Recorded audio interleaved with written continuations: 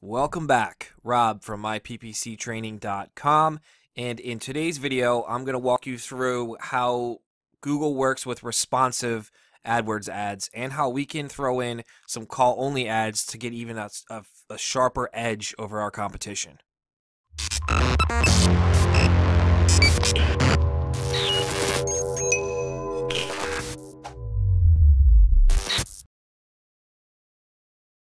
Okay guys, so today we are going to go over responsive ads in AdWords and how we can make some tweaks to that.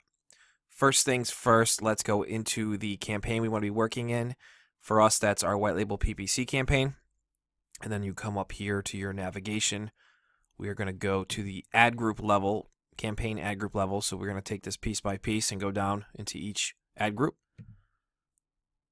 Go into your ad group, come up here to ads and extensions, and you'll see we have all of our ads right here. First thing first, you want to see if these are responsive, and I'm going to tell you right now, they already are. I know, big shocker. Google's pretty smart though, so we'll see what that looks like. Go into text ad. You can see right here, we're just creating a new ad. This is Google already took what we have and made it responsive. And if you toggle over here, you can see what it looks like on desktop. As far as responsiveness goes, they know exactly what they're doing, so we don't have to do anything with that.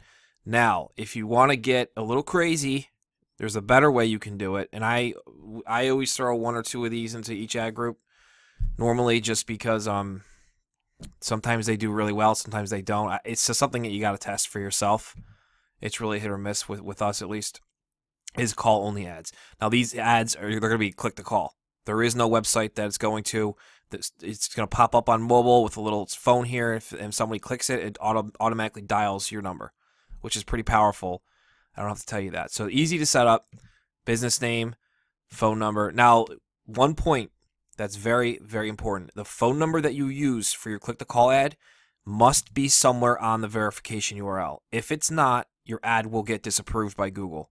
I cannot stress that enough, and people always like, oh man, nothing's getting approved. It's because you have to have the number that you're using on the actual landing page where Google can crawl and make sure that it's not some spammy fake phone number, okay? So business name, phone number, description, and I would recommend when you're doing the call only ads, heavy CTAs, maybe some kind of special hook to call, 10% off, 15% off, whatever. Free quote, free consultation, whatever niche you're in, you know how it goes. You can think of something. So description 1, description 2, display URL, verification URL, call reporting. Yes, you want to turn that on.